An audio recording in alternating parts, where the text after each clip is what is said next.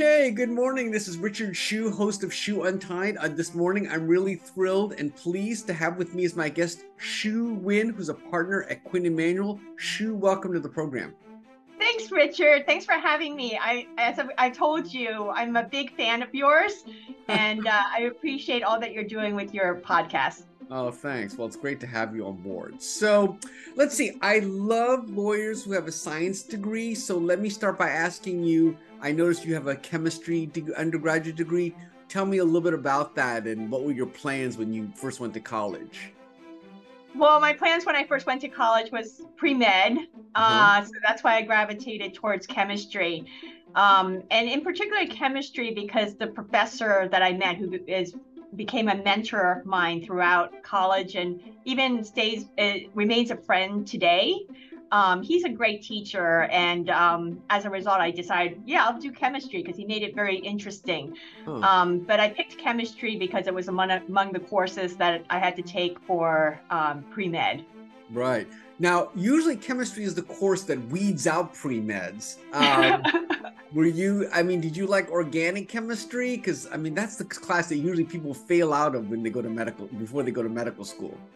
Yeah, I went through the whole pre-med program. I even applied to medical school and everything. And I really love chemistry. I love the science. I love physics, math, all of that.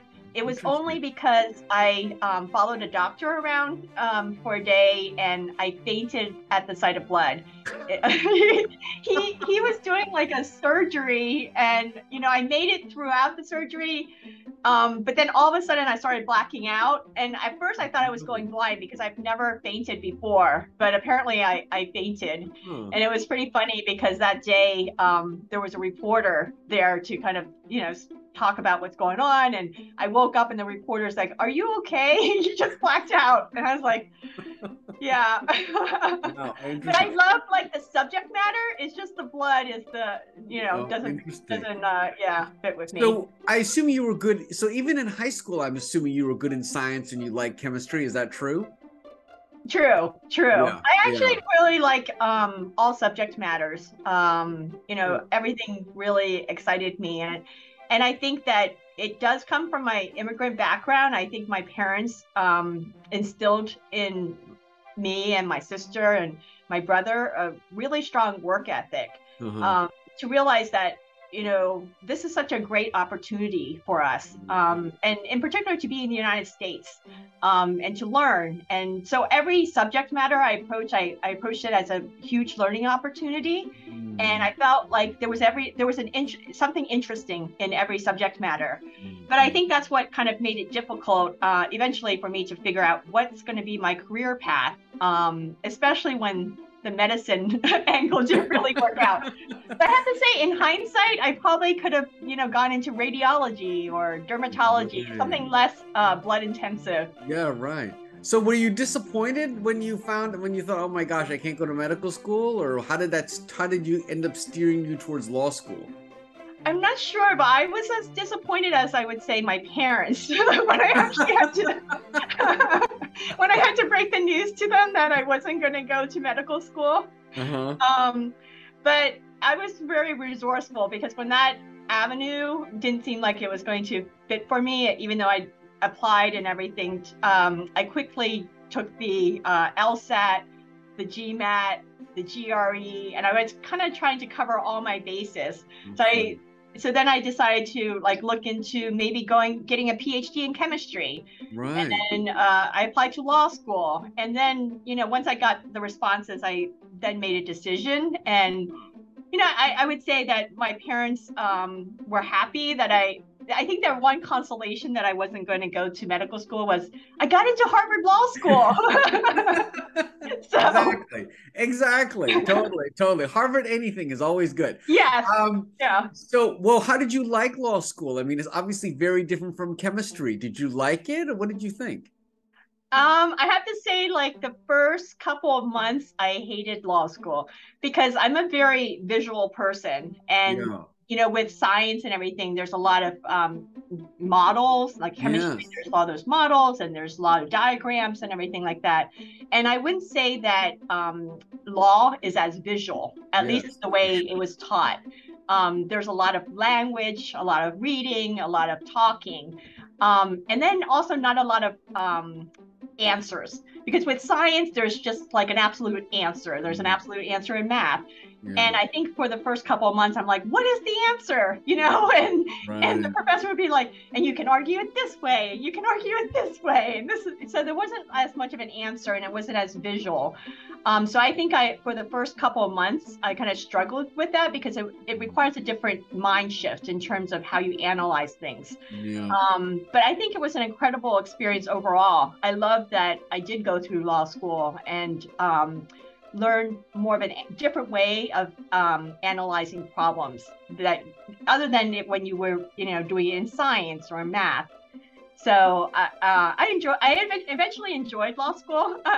Yeah, but I did find it very challenging in the beginning, just because it required a different way of thinking. Right. Now, when did you kind of decide you were going to do? Obviously, you do litigation.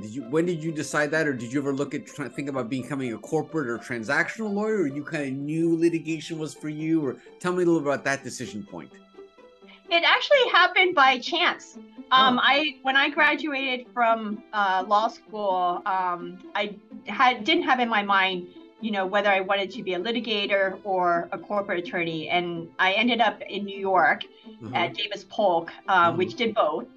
But the first couple of matters that I was assigned to were litigation matters. And then I just found that I really enjoyed it. There's a competitive aspects to it. I'm pretty competitive myself, naturally, even in games and everything.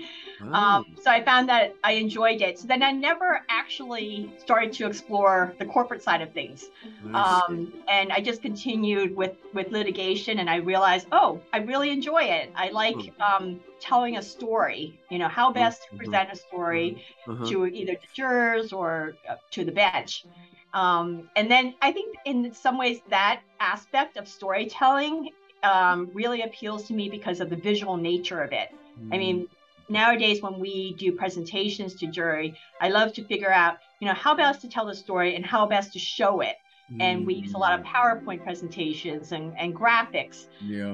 And I think that's a good way to marry, what appeals to me and how to tell a story. What about the advocacy part of litigation? Because I know a lot of scientists, that's the part they don't like, the arguments, that kind of stuff. What do you think about that?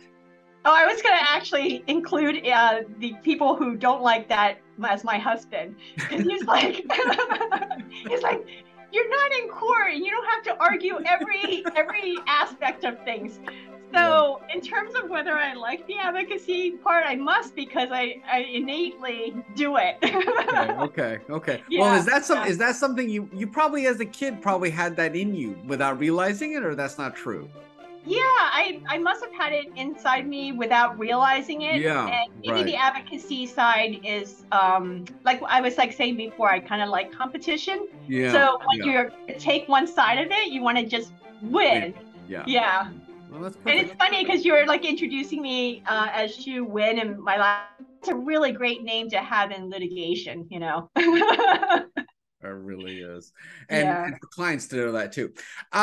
So how much do you get to use your science now in your practice? All the time.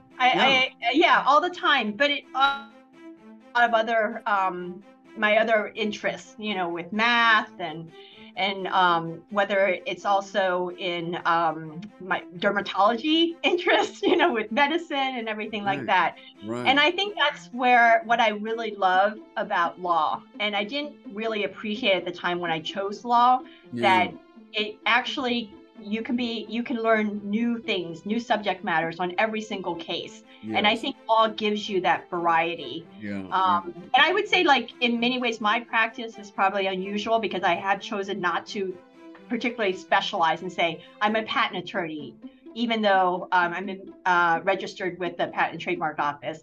I don't want to slap myself into one box because I think law, touches every aspect of life. And I think the skills that you have, the advocate skills that I have, is transferable to every subject matter. And I love meeting experts in all different subject matters too. So what percentage of your practice is patent litigation, would you say? I would say like right now about 30%. Oh, okay. So it's not super high. Breach of contract, trade secret. Yeah. Right. Okay. Got it. Now, what is the most complex technology you've encountered? Obviously, you worked on a lot of cases, but I'm always curious, like, what was the most complex technology you had to kind of wrestle with? I thought it was interesting to understand, I didn't know what goes inside a phone, and so that so that you can, when you rotate your phone, that the phone knows that you're rotating. Yeah. And I had started to learn that technology. Huh. And then the other technology I thought was really interesting is I was involved in a hair product case where a number of chemists discovered a particular polymer that helps with repairing broken bonds in hair. And so that was right down my alley. Yeah, And I was right. like, wow, that's really interesting. Right. And then I was also involved in a medical device case involving varicose veins, and how to close the enlarged veins and everything. So I would say, like, every subject matter is pretty challenging when you first learn about it. But you meet the experts and the inventors, and they explain to you the process. Do you think the clients can tell that you have a science background, or the experts? I mean, does it seem like, do you think that they can sort of appreciate that as well? Yeah, they do. And although I'm never going to have their level of expertise, Yeah. but I think that the thing that they appreciate is that I think a lot of people who maybe go to law, they're like, oh, I chose law because I was, I hated the science and I hated the math. Right. And I think that what clients appreciate is just the openness to learning this particular technology. Yeah, totally. And, So you don't just focus, even though with a chemistry background, you don't focus on life sciences. Well, how much life sciences do you get to do, or do you get to do any small molecule or drug stuff? Yes, I'm actually working on a case. It's a False Claims Act case for a pharmaceutical company, a number of matters for them. And through that, I learn, right now, I'm learning about hepatitis C and the drug treatment for that. So I do a number of cases in that area. So I love that, my background permits me to dabble in various subject matters. Yeah, Including the scientific matters too. Yeah, totally. Yeah. So you enjoy it sounds like you really enjoy all aspects. You enjoy the technical part, you enjoy the working with experts, but then you also like the litigation and the actual advocacy part, it sounds like. Yes, I do. Yeah. I do.